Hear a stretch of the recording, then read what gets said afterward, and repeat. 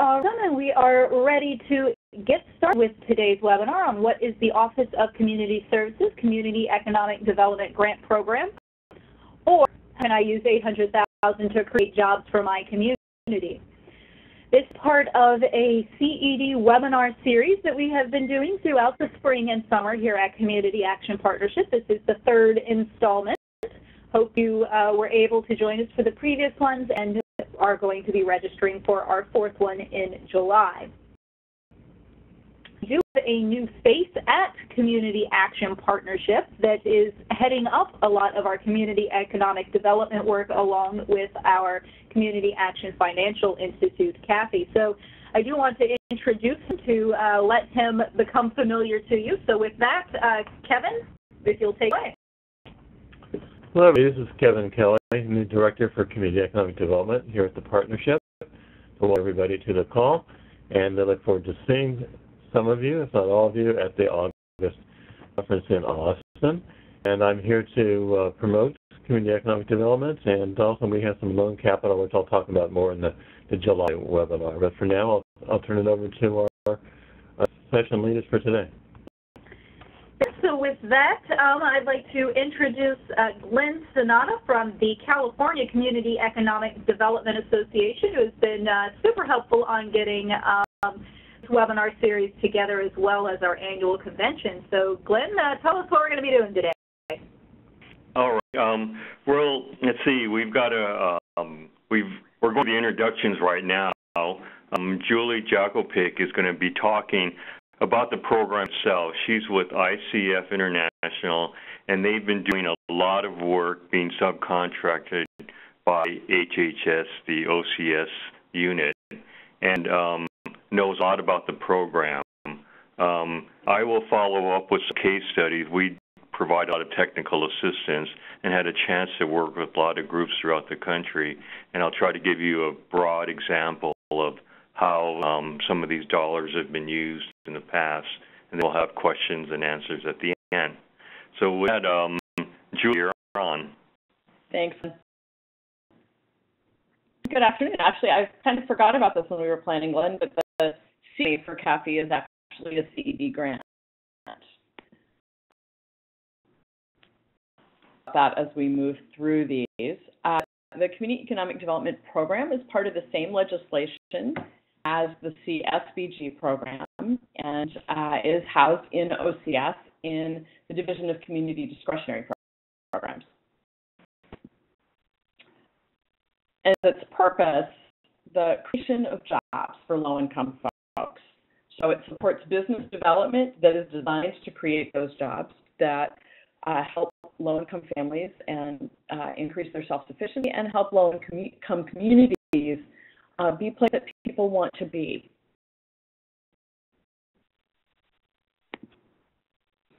The behind this is that jobs lead to increased self-sufficiency. The creation of business and jobs in low-income communities helps improve lives. The community development corporations, and we'll talk a little bit about what they are, but many community action agencies are community development corporations. Know your community and that you can create prosperous jobs in the community, and that the federal grant dollars attract additional investment. And we'll talk a little bit about why that might be as well. Provides grants for the startup or expansion of a business, for capital expenditures, so it might be buying a building, for example, expenses for the start of a business, hard or soft costs of a commercial development, and the investments or loans, and that would relate, for example, to the CAFI project. Earlier, many community action agencies are, in fact, community development corporations. Community development corporations is a term, but it is not a formal designation. And it refers to organizations that have as their primary purpose the plan, developing, managing of low-income housing or community economic development, are C3 organizations and governed by a tripartite board of directors. Community action agencies have tripartite boards of directors. And so in many cases, community action agencies also serve as community development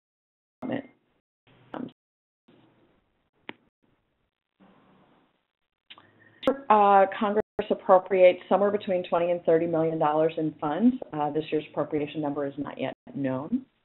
And kinds of projects that the program funds are for business incubators, the building of a shopping center, manufacturing, agricultural initiatives, which relates to the Healthy Food Financing Initiative, which I'll talk about in a little bit.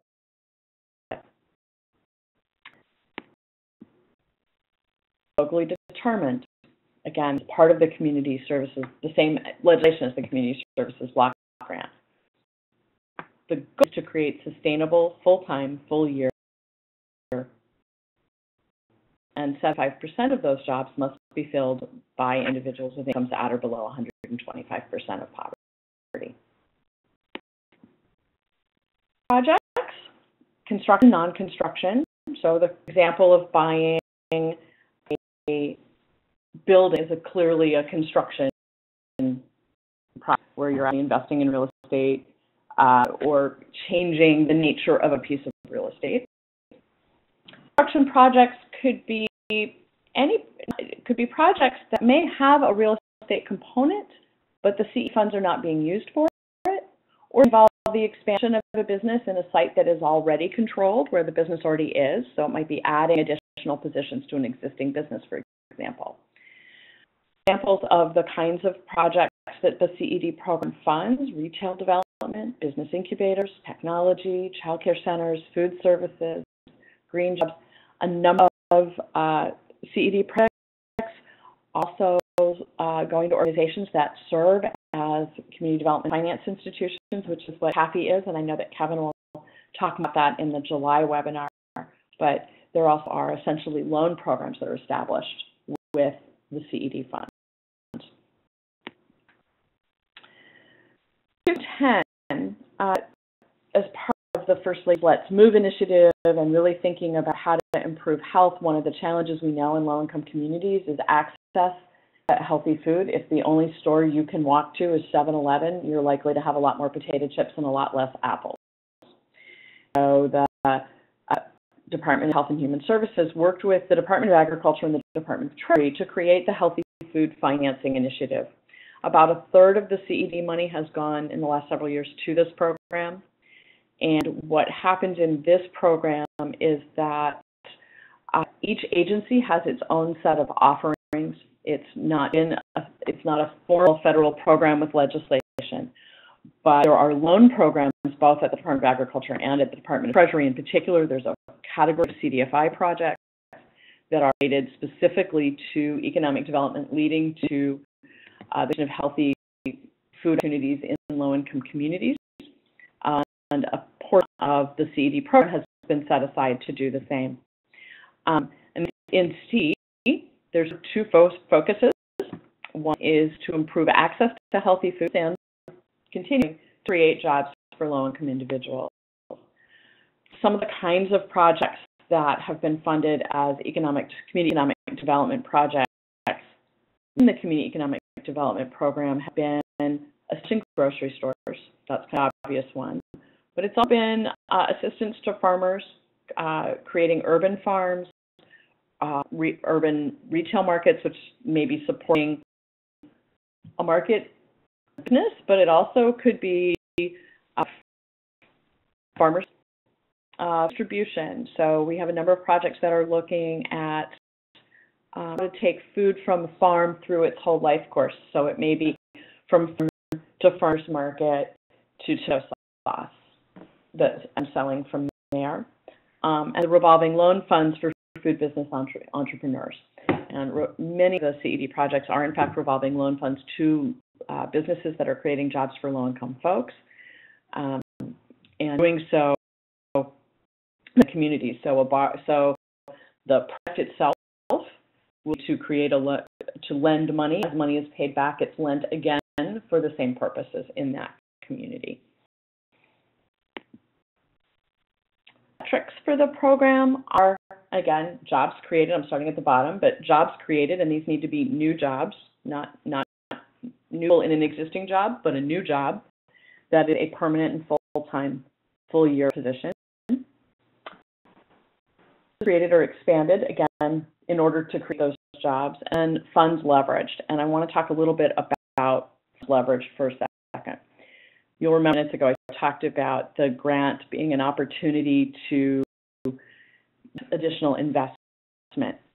The reasons that banks or other financial institutions often don't invest in low-income communities or in new businesses, particularly those that are designed to employ low-income individuals, a certain amount of risk with the success or failure of any new business, and they perceive the risk of a business in a low-income community as being higher. And what a grant does is allow for lowering that risk, because so that they're not on the hook for all the money that's needed, that A, the government invested in this organization, and B, that money is guaranteed to be in the project. Most grants are in the neighborhood of about $800,000. With that, there's an expectation of how many jobs will be created, and depending on whether or not it's a construction project, the expectations are that every $20,000 or $25,000 received through a grant, a job will be created. And hopefully that helps explain a little bit about why these grants can actually spur investment. And I think it's also important to note that unlike most of the other that invest in community economic development, this is a grant, it is not a loan. So it is an actual grant. These are not simple projects, and oftentimes the lead time to set up, to be ready to apply is long before the RFP is, or the fund opportunity announcement is announced. If you go to the link on the first slide of this, which is basically the OCS website, and look for economic development, you'll see what has been a largely standing announcement. So for the most part, next year's announcement will look like last year's, which looks a lot like the year before.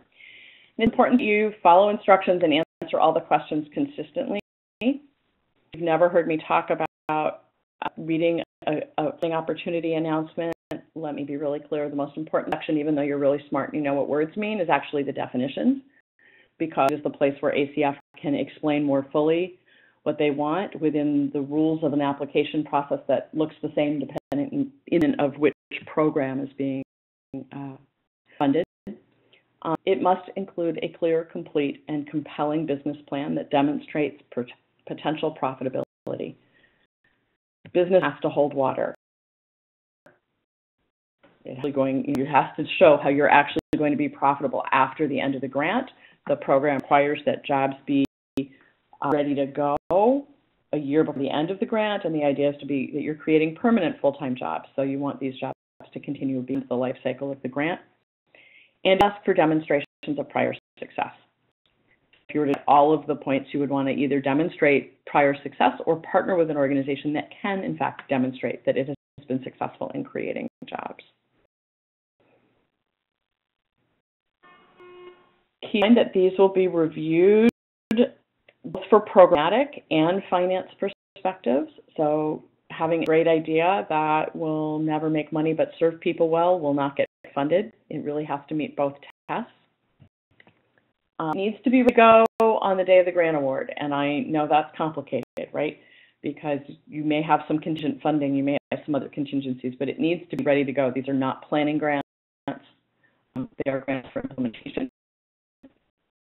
And part of that, and I think often the biggest challenge, is if you're starting a new project, if you are building something new, you've got to demonstrate that you have control of the site. And I'll give an example. If you want to build a grocery store in a new grocery store in a community, and you don't have the space that your grocery store in when the grant starts, you're not likely to finish the project before the end.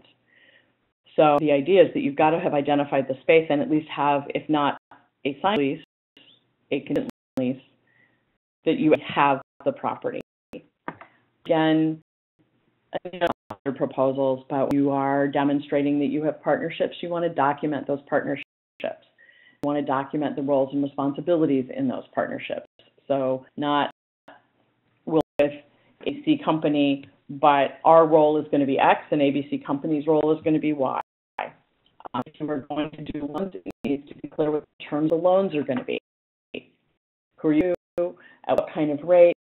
how, for the most, these projects really do get their loans repaid, but how are you actually going to ensure repayment? What are the penalties for non-payment? You demonstrating that you will be a good steward of federal dollars. And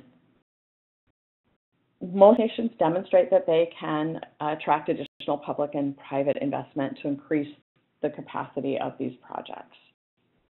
We are revitalizing a community a community space that has been in trouble. You're going to want to demonstrate that you're going to be able to actually improve the space, because this is really a project that not only creates the jobs for the people who work in these projects, but also is designed and created for the purpose of helping people realize their community.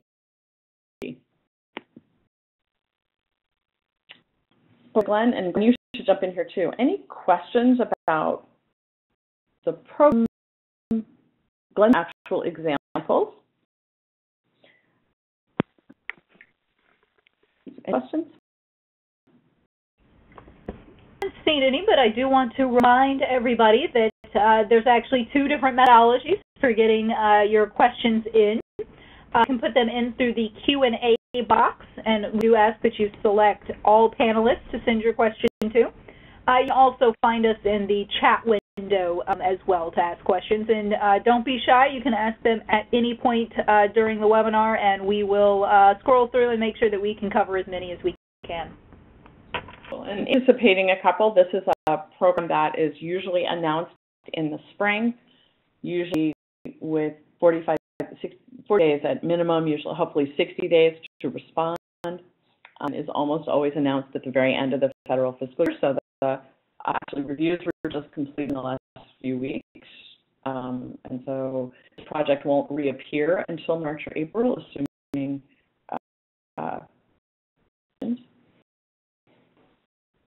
in the application are that business plan piece, are demonstrating that you've got site control, how your loans are going to work, if that's a piece of what you're going to do. Really ready to go, and I encourage you to read it now and start preparing for next year so that you can build those relationships, look for property, all of the things that would go into that. You can go on to, well, Glenn is going to give you some examples in a little bit of community action agencies' work. You can also go to the OCS website and see descriptions of projects over the last several years, both in terms of healthy food finance and the regular economic development program. Also a resource component. It's also worth asking questions early. These are somewhat complicated, and but they are one of the few places you can get money for a startup. So I think that's a major opportunity for community action. Because they're complicated, these are not, there are programs one might apply for where you've got a 1 in 10 chance of winning. That would not be the case with this program. So it is an achievable program. Thing to look out for next year will probably be, and you never heard me say this, but some interest in looking at the quality of jobs as well as the fact that they're created. Trying to think of the questions people might ask. I'm seeing them. Why don't you, maybe as you talk and spark people's imaginations, they'll have some more questions for one or both of us. One of the things that Julie touched on that's really important is getting your project ready when the application period comes around, because the 60-day window is very short and almost impossible to put a project together. You almost, at this point, need to have whatever project is almost a full-blown business plan prior to that announcement date, so that your time is spent just transferring the information into the format of the application. It is a pretty complex application process, or period of time and questions that you've got to answer, but a lot of them, would have been done through a business plan where you know who your partners are, where you've already tied up relationships related to the property, related to who partners are, what they're going to do, and also getting the letters of support. So it's really important to really be ahead of the time period when that announcement comes out. Julie, can you touch a little bit about the process? You know, who set these things, and you know, their scoring and how that all works? Sure. Can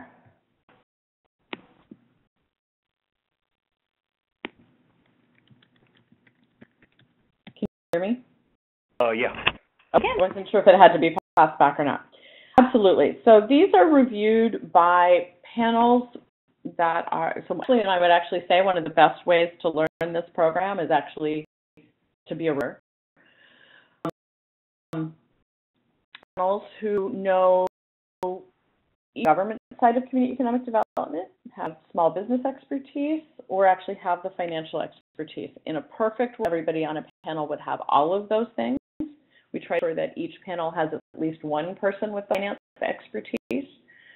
They are, so it's a of outside experts who score them. Most use their bonus points, so they'll be ranked by score, both looking with and without bonus points, and the highest point earners are who get funds unless there's some straining going on. And for example, if somebody has a project that's in trouble, they might not get the next project. But for the most part, they are funded in numerical order. The majority of the points are associated with that business plan. And that business plan becomes the most important piece of what you submit. It's a fairly competitive process. People are encouraged to use the full range of points so that there really is a spread. And one of the things that OCS has worked quite hard on in the last several years is creating a way to spread scores so that can see the differences between projects. So it's a rigorous review. It's also fairly explicit in the actual RFP, or funding opportunity announcement, what will and what will earn the points to win, basically. Linda, what you were thinking about?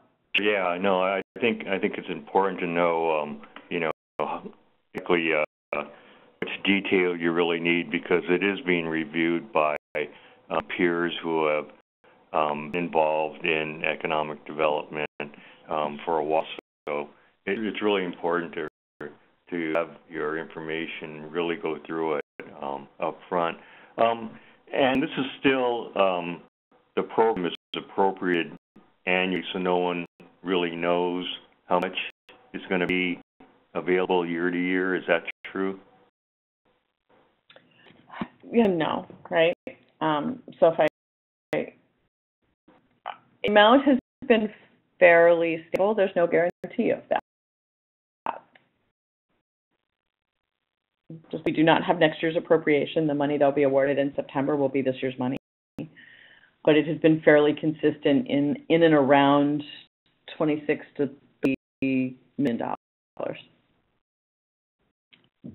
Way to get on the announcement waiting list, or does someone announce that? Is it just best to follow the Federal Register? The best to get on that list is to send us an email to put you on it. And I will get the email and you put it in a to caption. It's going to be OCS Registrar, I believe, but let me double check which email we want to use. Following the Federal Register is the other way to do that. And there's a question online that the previous RFPs are available, so one could start before the next one comes out. I highly advise that. I'm going to get the link to that and put that in the comment bar as well.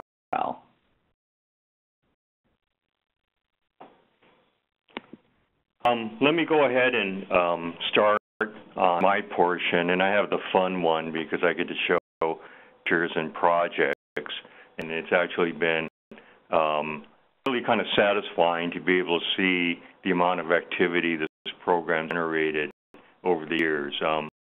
I really applied for an OCS grant, which was probably about close to 3 years ago for the organization I was working with, and that's where I got started with a nonprofit. I was there for 12 years, and we had received 2 OCS grants during that period. After leaving the nonprofit, I was over at Bank of America, the Community Development Bank, and involved direct lending on projects as well as investments into loan funds. In that time, I've been at OCS-CED doing technical assistance for many, many years now. A quick overview of OCS-CED. We started as an association based in California, but we've kind of grown, and we have a lot of relationships with groups throughout the country. We do a lot of work with the financial regulatory agencies, working with banks and helping with meeting their CRA, Community Reinvestment Act programs.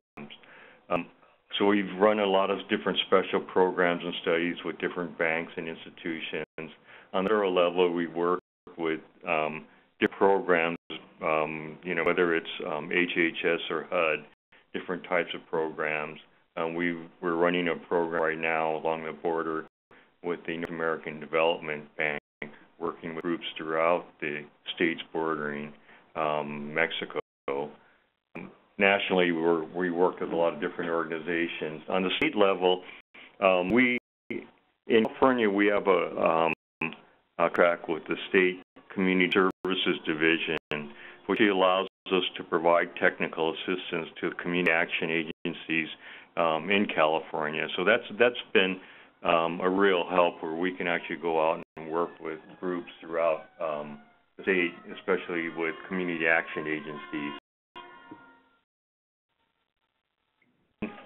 On our website and also on the Community Action Partnership website, you can locate these how-to guides that were put together about 4 years ago.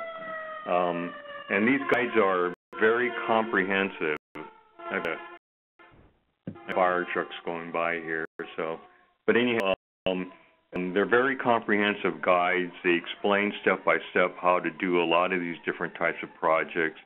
It's got references, it's got resources, and it has a lot of tips in there of things that a lot of us have seen in the past that we should be watching out for going forward. So if you're thinking of getting into any of these subject areas, take a look at these.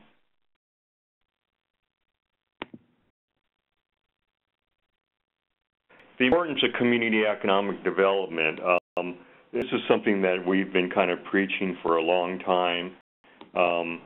What community economic development type projects do, they leverage community strengths, especially organizational strengths. And Julie kind of mentioned the similarity of board structures for the CED grant program. That's basically the same as most community action agencies. What we found is that we've been working with a lot of nonprofit groups throughout the years, and what we've found is that working with community action agencies really is a leg up for us to really move projects forward faster, because the organization's boards are comprised of the right people to make projects work, and the organization has a track record of successfully operating programs. So having the right financial capacity, having technical capacity, having the right community connections are very important to make projects work. It all builds assets for the organization, builds assets for the community. It attracts new capital to your communities that you're targeting. Creates great number of employment opportunities, and in the long run builds the capacity of the organization to do new projects going forward. Some of our biases when we kind of look at projects and work with them, that you can get involved with putting together a lot of different types of economic development strategies, but it should really lead to projects that really implements these strategies. The project should leverage new streams of capital. And what we what really kind of nice working with community action agencies throughout the country is that the organizations have been very successful in operating service programs. And the community economic development projects really kind of tap into other funds that aren't part of that system. It's other dollars that are available, whether it's from HUD, Department of Energy, Department of Labor, or from HHS through the OCS programs. There are different sources of money that can be used that really augments what you do. We believe that projects that are being developed or CD projects that are being developed should bring in a new stream of income for the organization, and the project should, at the very minimum, break even. We're not looking to develop projects that require funding year to year, that we really want them to kind of stand alone and be able to pay for itself going forward, if not generating additional income for the organization. We try to avoid them, but then there are a lot of programs and services that are very, very complementary. A lot of housing organizations that are out there looking for organizations that provide services to seniors, youth programs, Head Start programs. So in a lot of instances, a lot of community action agencies provide the necessary programs to make economic development projects work. So uses of OCS dollars, Julie kind of went through some of the details in terms of the different types of project uses. What we've seen in different areas of activities include community facilities, commercial, industrial. Social enterprises have sprung up more recently, and these are businesses that are owned by the nonprofit that kind of run as a separate business itself. It could be a nonprofit business, it could be a for-profit business, but it's essentially creating jobs and operating as a business generating income, usually based after some expertise the organization has, whether it's expertise from your weatherization program and starting a company that gets involved with weatherization or something similar to it. And a lot of things have been happening in the food industry, and you'll see that in some of the examples we have here. So for the fun part, the pictures part, the studies, and immediately I'll take all of you guys to Hawaii, which is interesting enough because they've done quite a bit, this organization, Pacific Gateway Center. They're based in Honolulu. I'm going to go through this in kind of a progression of what they do and kind of to explain a little bit about how they use their OCS money in the past. Pacific Gateway Center, located in Honolulu, they have a farm that's about 20 miles outside of the city, about halfway to the North Shore, and it's the Geo Farms. And what they do is they actually lease along 60-something acres of land, and they're training entrepreneurial farmers. They're actually training folks in becoming farmers. A lot of them were farmers. They work with a lot of refugees from Southeast Asia, and they teach them all about farming techniques, but also business assistance, and they provide access to capital. And there's some examples of some of the things that they're growing.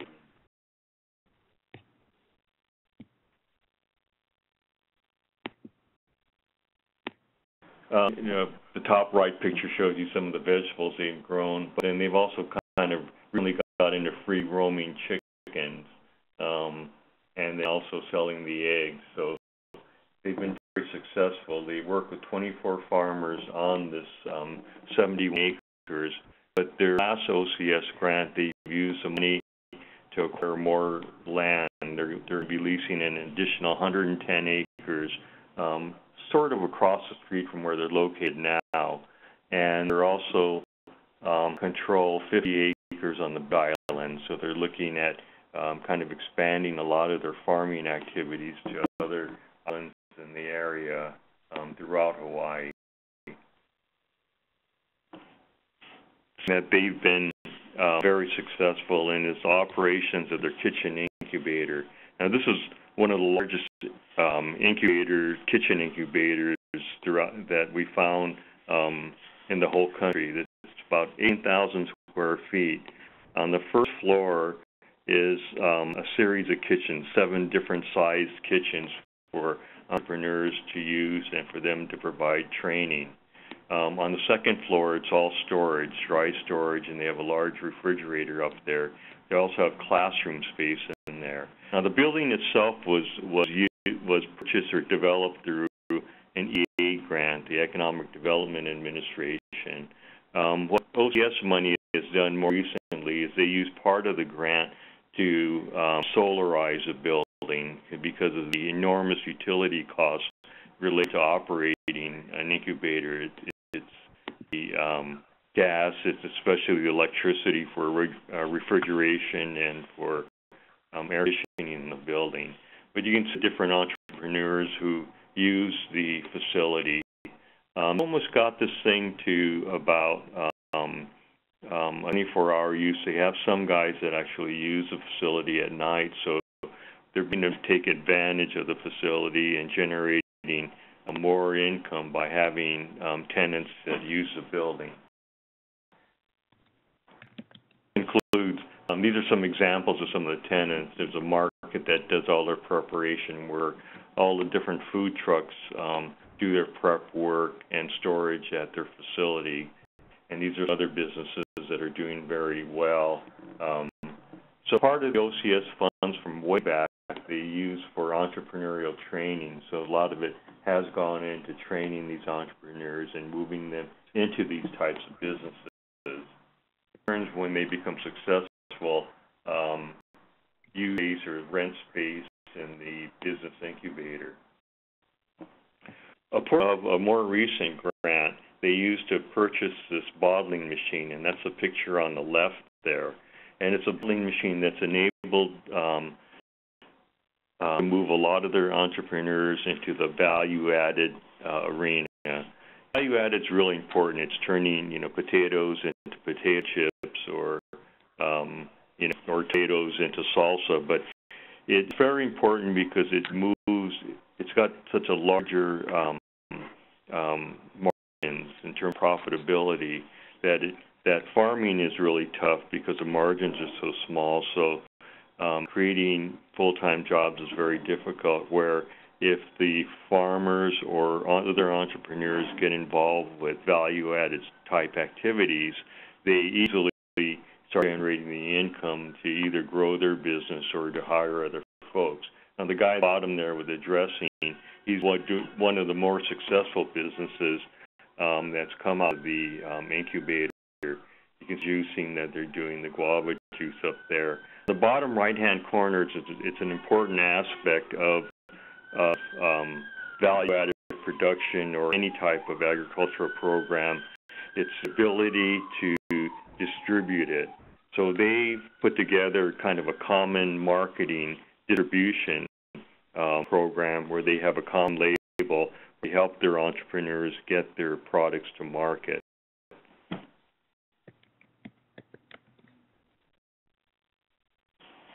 On the farm, on Cunilla Farm, their last OCS grant they're using to build a new kind of a mini kitchen incubator / processing facility around the farm itself. So the front's on the main road that's the access road to this region, and so on the front part of their property, they graded it. It's been used in the past as where their farmers market is 2 days a week, and been very successful. So they graded the land.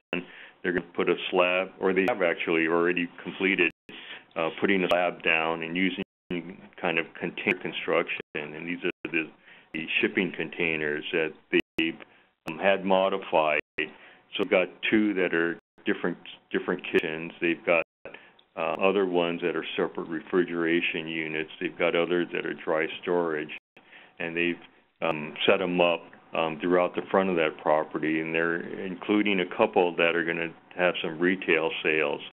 So they're kind of expanding and having kind of the on-site processing, but also it's kind of a retail outlet since it's right on the front road there. And they've already established somewhat of a market through their farmers market. So they see this as being a very successful step, especially since they've got 71 acres behind them, and they're going to have another 110 or 120 on the other side of the street in the near future. So this one with an OCS grant. The third thing that they've done is create a business incubator in Honolulu, in Chinatown, and that's a building in the upper right-hand corner. And OCS money was used for the acquisition and construction. We were involved with it because they had a significant gap in their project.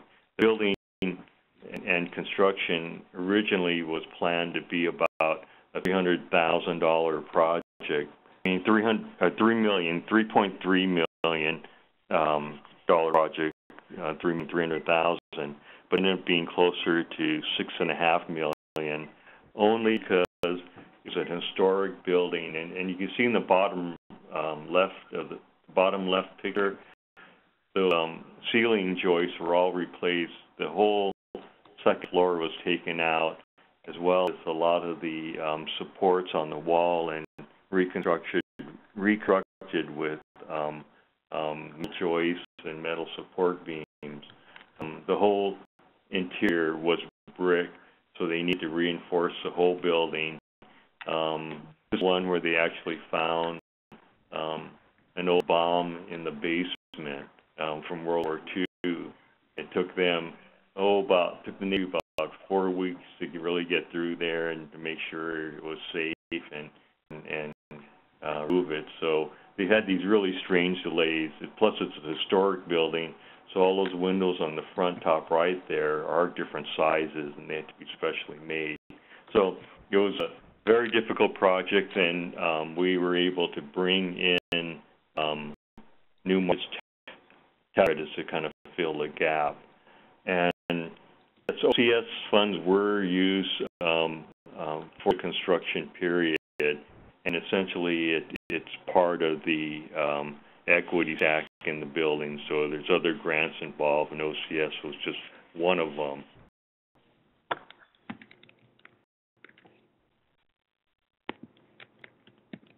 And some of the businesses in the bottom of the business incubator, they've got a large restaurant that they tried initial social enterprise, a business where highlighted food from the chefs from the incubator.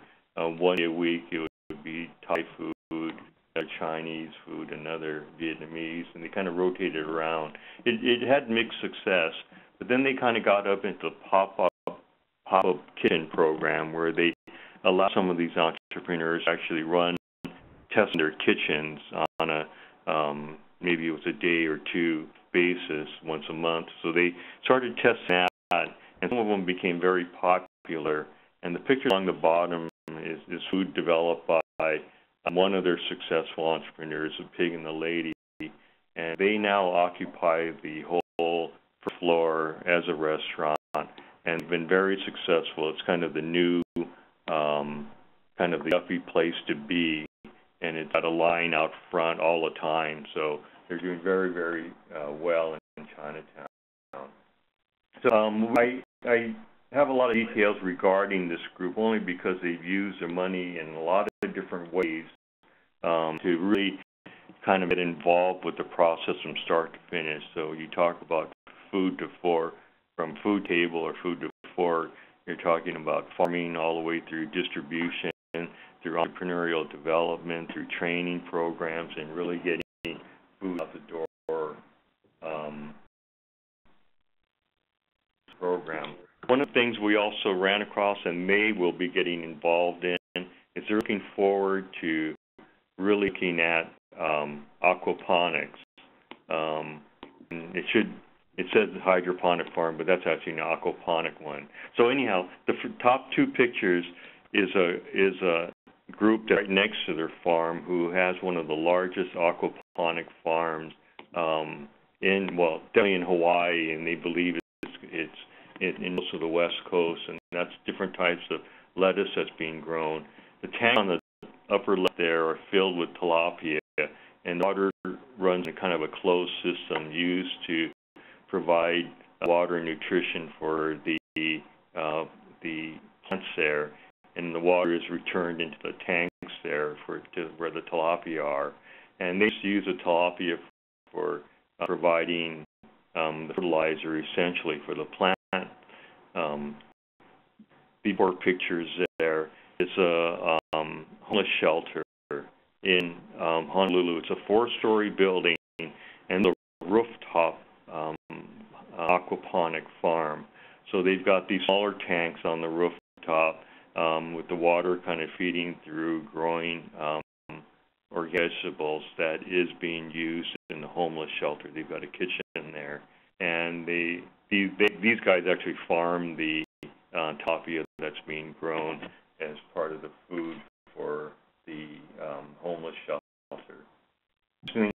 Program, a group working with, we talked to recently in Anacostia in Washington, D.C., is kind of taking a strategy of doing smaller standalone aquaponic farms, and they're working with the school district and trying to set them up in the elementary schools in their community so that they can teach kids about organic foods and farming and aquaponics in general, and have the neighborhood involved as a source of food also. So it's been an interesting project. They're kind of using that technology for kind of neighborhood education and training, and that's in Anacostia. And this grant. In terms of enterprises, now this is the big dog, Recycle First in Indianapolis, Indiana. They called Recycle First because they do two things. They recycle folks that are coming out of the criminal justice system, and they're recycling electronics. So it's recycling both that they're really focused on. Started out with about 5-6 people, and with hammers they used to smash up computers and take the parts out of it. And they've kind of grown, and this is basically growth through the OCS programs. They had a series of grants that allowed them to buy equipment, to do the training, and to extend their facilities. And right now they've got about 140 employees, all of the criminal justice system. They receive Department of Justice dollars that do a lot of the services and training and education pieces for their employees, but they do work here on a consistent basis, learning work skills. I think there was something like in a lot of the low-income neighborhoods in Indianapolis, 1 to 7 people are tied into the criminal justice system. Either they're on parole, or they're under watch, or they're under some different phase of the judicial system there in Indianapolis. So real important in terms of community development to be able to train folks and get them jobs. So that their funds were used in part for purchases of this machine. Now this machine took them from mashing things with hammers to actually loading it into the machine, and it really kind of grinds it all up and brings it into the separate pieces, and that's what's happening on the left side of the picture. They're kind of shifting through, taking out some of the materials, but most of it ends up circuit boards there that are kind of crunched up. They just put the funding to purchase a new machine, and this is through an OCS grant also, and the new machine actually breaks it up into finer pieces and separates it better. The better they separate gold and some of the valuable items out of the waste stream, the better price they can get for sales of it. So they're a very successful company. 140 people that are working and doing very well. So that's a social enterprise that, I guess, an enterprise on steroids doing very well. community development. We're putting together a series of incubators. This is the top left picture is taken from their and new senior project, the 4-story senior citizen project. And right across the street is going to be their incubator, and it's under construction right now, or under rehab, the money coming from OCS. It's really focused on business development, entrepreneurial training, and that's going to focus of this project. Right across the street from them is where they're going to locate their kitchen incubator. Now, the kitchen incubator is going to be along that empty land there that you see in front of you in the top left picture. Those buildings along the back is the old commercial strip, Nogales, and a close picture of it is a picture on the right. It had real kind of 50s retro look, but it used to be a thriving business center, but it's been kind of over the years now, since most of the folks are living and shopping on the Juarez side of the border. If you look at the picture on the top left there, on that little mound towards the middle right of the picture there, you can see that big fence there, and that's the border right there.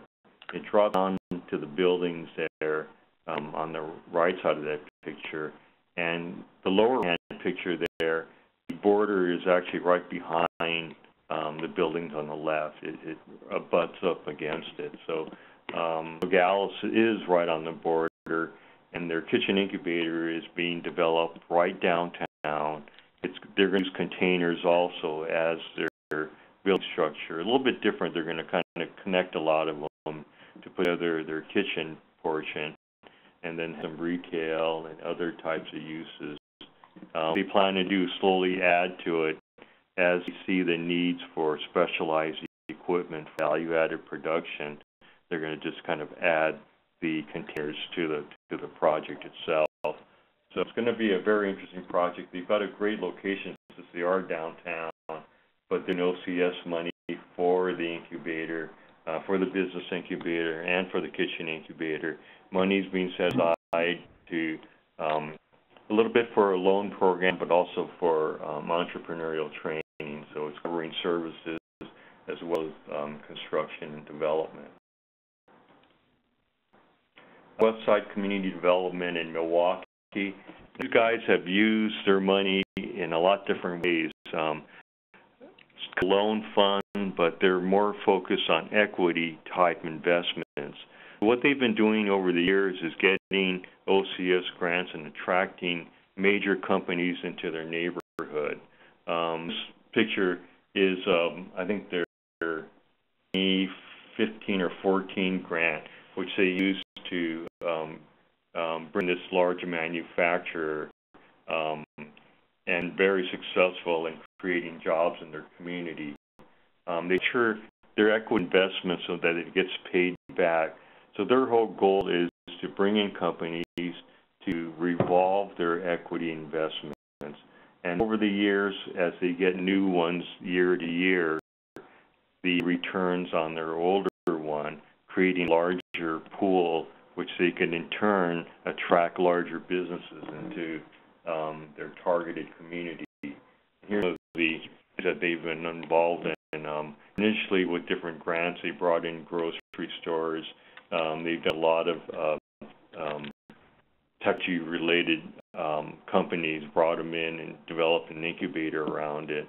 But they're slowly revolving that money and doing larger and larger projects. Right now, they're working on a mixed-use project, and their whole focus is on this 30-acre project that they're involved in and trying to put together going forward. So they've been able to really kind of expand the use of the OCS grants and build a larger pool and use the funds very similarly where they'll invest it to bring in companies that hires a lot of folks. So it's really kind of changing the face of the neighborhood there.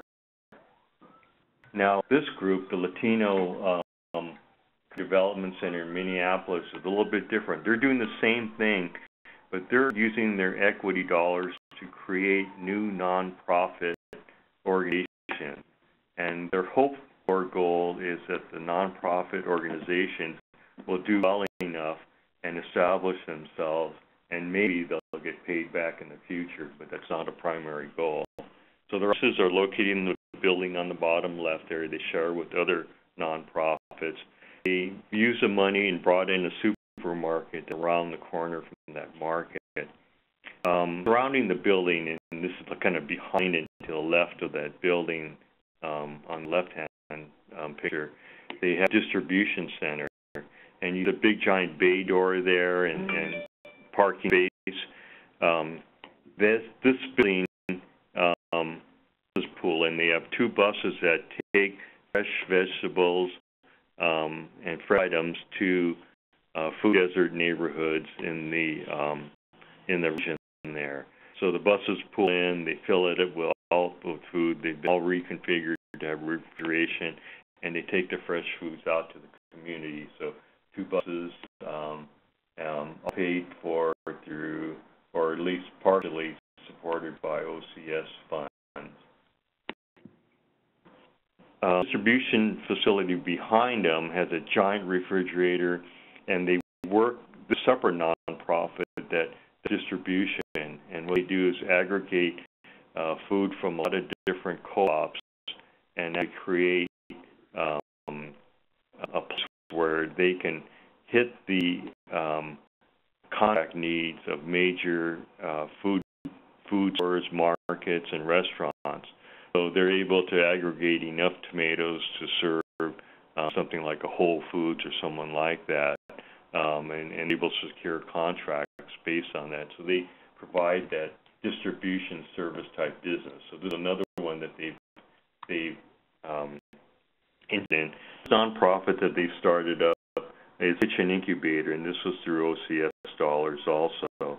And the Kitchen Incubator is going to work with different entrepreneurs that are part of the food distribution facility, and they'll be able to use this facility to do value-added production, as well as just kind of the food markets or food truck type activity.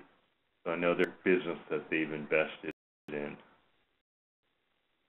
This is a commercial facility. They use the money to acquire the property.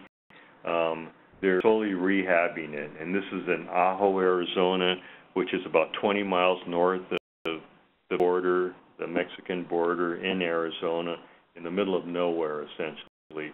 The community has about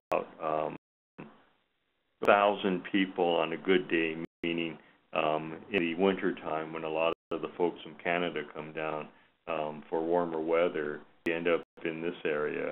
It used to be a mining town. The depot on the left side there, the building, was a train that used to carry copper up north to Phoenix. So a center that's been in disrepair, they purchased it, they've been rehabbing it and working with small entrepreneurs and starting new businesses. There's a population of border-related security folks around, so it works out real well that they provide kind of the shopping and other community needs for the city of Ajo. This is a project that they've initiated, and this is a conference center. And this is primarily money that came from the Ford Foundation. And it was an old elementary school, and they're just rehabbing a lot of these rooms here that you see in their classroom. They're split into and creating kind of hall space for the conferences. And the conference meeting rooms along the back there, and a large commercial kitchen that they built. This is a quick one. Economic Development and Workforce Alliance, they use their funds, their OCS dollars, as an equity investment to entice a business to locate a food desert. Now, Turlock is in the Central Valley. It's a food desert, they did was provide very cheap equity financing to bring this grocer into their community. Being the workforce alliances, they have also used a lot of the WIB, the Department of Labor monies, to kind of provide a lot of the training also for their employees. So it's a real interesting, kind of a neat way to bring in the facility or the business that's really needed in a community while creating jobs. Community Services Unlimited, this is a nonprofit who's actually a spin-off from the old Black Panthers, and they're really into food, local food production, and they have a farm. They also buy from other co-ops and other farms. They take the foods through different channels, through retail. They have their own little farm stands that they've started. They work with other nonprofits that have farm stands, and they also have a kind of corner market program where they provide fresh foods for some of the smaller stores and markets on an ongoing basis to make sure there's fresh food in their community. For example, when they're farm stands, they run CSA programs, the community supported agricultural programs, which they provide ag foods on a weekly basis and sell it to a subscription basis.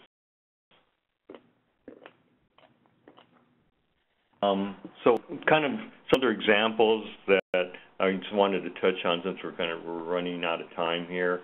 Anacostia, I talked a little bit about it, having the aquaponics farm in neighborhood schools. Justin Peterson, they use their money to expand their CDFI, their Community Development Financial Institution Loan Fund. Asian Consortium Employment, a group in Los Angeles, they've received several grants over the years. One started a green technology business incubator, another to start up a social enterprise, a healthcare business, and they used it to capitalize a construction and management company, which is a subsidiary company to the organization. Dieta del Norte in New Mexico, they're putting together a food hub at this time. In a previous grant, they worked on putting a distribution facility together. Partner Environmental Progress in San Diego, they're focused in investing into environmentally focused for-profit businesses, so they're kind of equity investors in projects. Umpqua in Roseburg, they did an expansion of their deconstruction business where they tear down old homes, take the resellable parts out, and they sell it on kind of a wholesale retail level. Tide CC, they're in the process of developing a public market. Kind of interesting one, the Aleutian Pribilof Island Community Development Association. They're using their funds to develop a fuel tank farm for Bering Pacific Seafood Processing Company, and this will allow the company to employ more people because of the limited number of fuel storage that they have on the islands there. And if anyone watched World's Deadliest Catch, the seafood company is the one that processes their ketchup in the Aleutian Islands, so it's kind of an interesting place to have a project. But you can see the variations of projects involved. Whether you use it to capitalize your loan fund or your equity fund, to build larger funds and revolve it, that's one strategy. But actually developing real estate projects or developing a business or investing in a business, are other ways that the OCS dollars can be used. And that's why it's such a great program, because it's got that flexibility to do things that you normally can't with other types of program dollars. One of the caveats is that, what we found, groups who have successful projects are ones that can rely on something that they know well, whether it's agricultural agriculturally based, or it's in food production, or it's in, through Head Start kitchens, having that opportunity. That is something that you know already, that you know the industry well enough, and you're able to create something that has that support of the community. So it's really important to do what you know and kind of work off of that. And if you don't, and it's still an important community need, bring in that resource, partner with somebody, bring in a company that knows what they're doing, and in that way you've got their program requirement, which is that ongoing success, that you're going to create jobs that are going to be there for a period. And I think that should do it. And if there are questions or comments, Julie's still on, and hopefully we'll be able to answer them.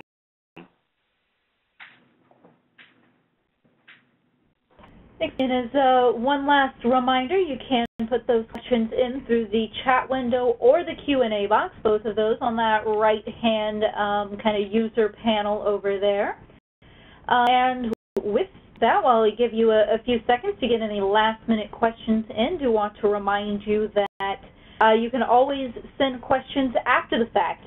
Glenn has his information right up on the screen, or you can reach out to us at the partnership, Kevin, here at the partnership, and we will answer or at least find you someone who can. So, are there any closing words from any of our people today?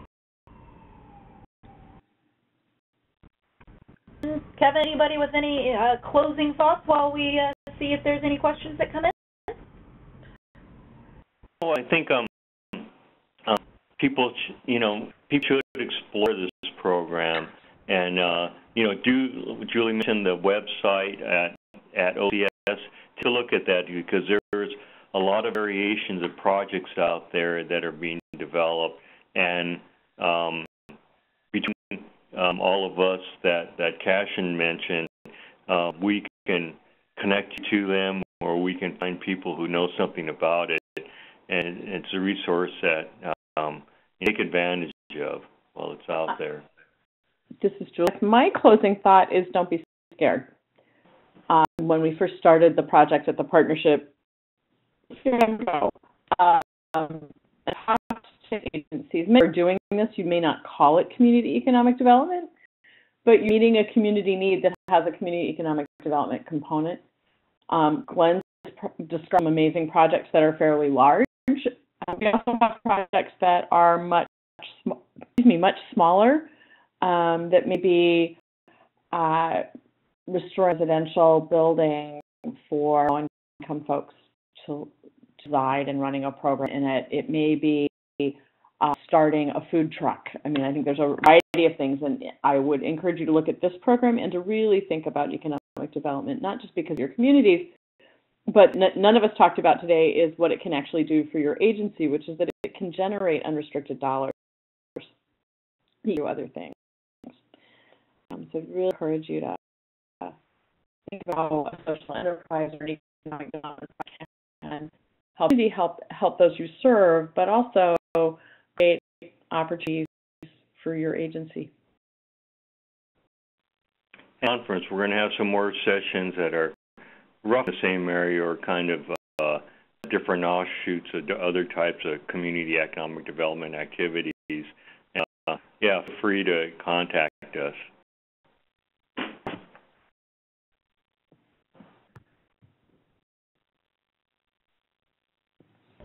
All right, then. It seems like the questions are slowing down a little bit here, so we can go ahead and start wrapping up.